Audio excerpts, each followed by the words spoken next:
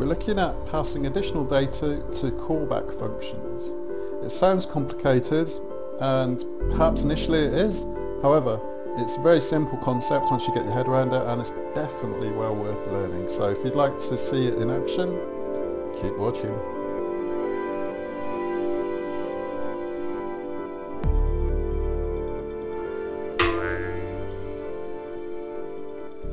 Okay, so if you see my last video, you'll know that I was writing a Scrapy spider to scrape categories and locations, cities on Yelp, which is a listings directory.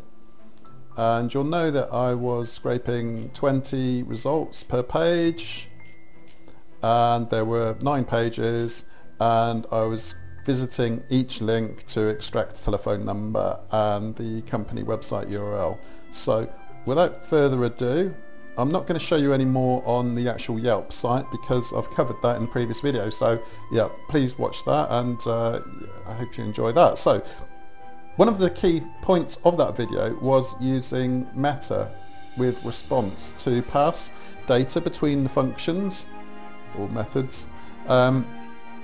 So what I found was the Scrapy documentation, and although it didn't explicitly spell out what I was wanting to do, which was pass 3 of my variables from my pass function down to my fetch details function, it does show enough detail here for me to be able to complete my code and migrate from using meta to using CB_KWARGS. CB, I imagine, stands for callback, and KWARGS is keyword arguments. KWARGS crops up in Python programming in general. So here we go. Let's have a look at my code. So if you go to Scrapy 5 on my GitHub page, you'll see that I have items which worked with my first code, which was no meta.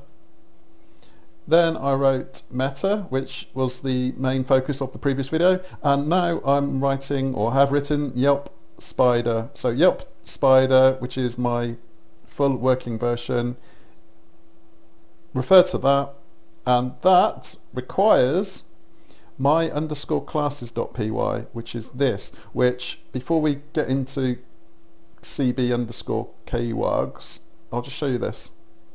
What I've done is I've converted all of the XPaths inside as far as the end parentheses.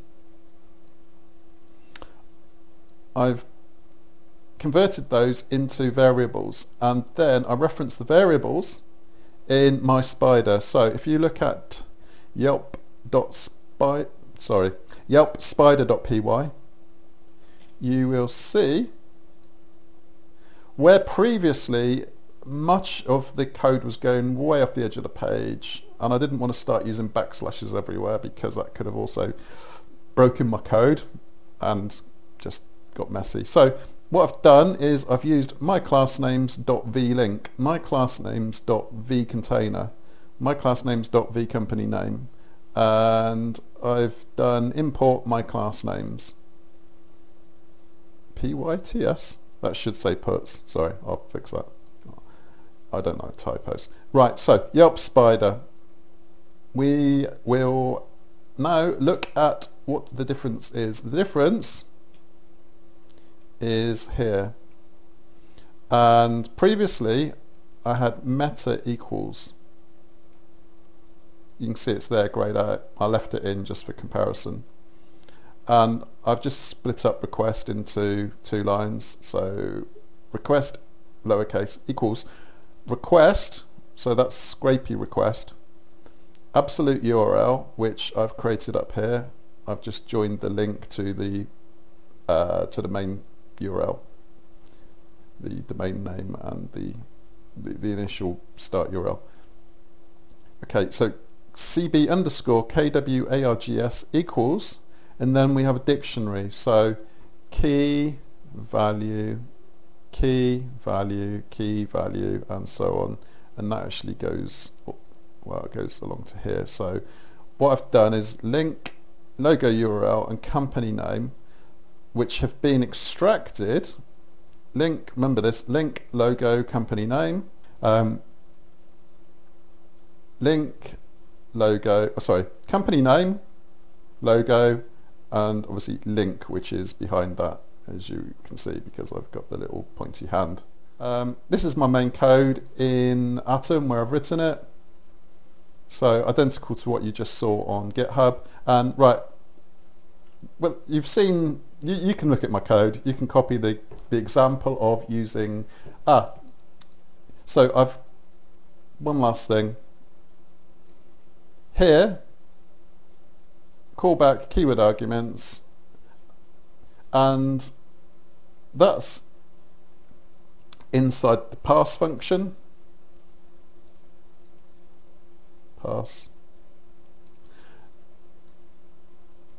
Callback keyword arguments, and then I'm retrieving them from within inside the next function. So off we go to fetch detail function, which is here, and then within that function I'm just retrieving link, logo, company name, link, logo, company name, and I've also, within this function, which is the detail page, I've also extracted the company website and telephone number. So 3 values, sorry, is that 1, 2, 3? Yeah, 3 values from pass, 2 values from fetch, and then all 5 of those values are then inside the curly braces, and they are being yielded. Yield then sends them to the pipeline, which sends them to the feed export, which puts them into the CSV. And if you'd like to see the CSV, 3, 2, 1, go. There we go. And I've added in the next page code, so we won't go into that too much, but I've actually got, here we go, look, page, page, page, page, 4th page, really, meta, one word, CB underscore kwargs. Yeah, obviously, that's obviously a little bit harder to type or remember, but the benefit is when you get to your next function, you don't have to do response.meta.get. You see, I had to do all those 3 lines there when I was using meta. Well, when I use CB underscore kwargs, it's already inside here, and then you just use the variable names inside the curly braces when you want to yield. So hopefully that's clear. Yeah, copy my code from GitHub, try it. Hope you find it useful. So this video was about CB underscore kwargs, and also I demonstrated that you can put your very long class names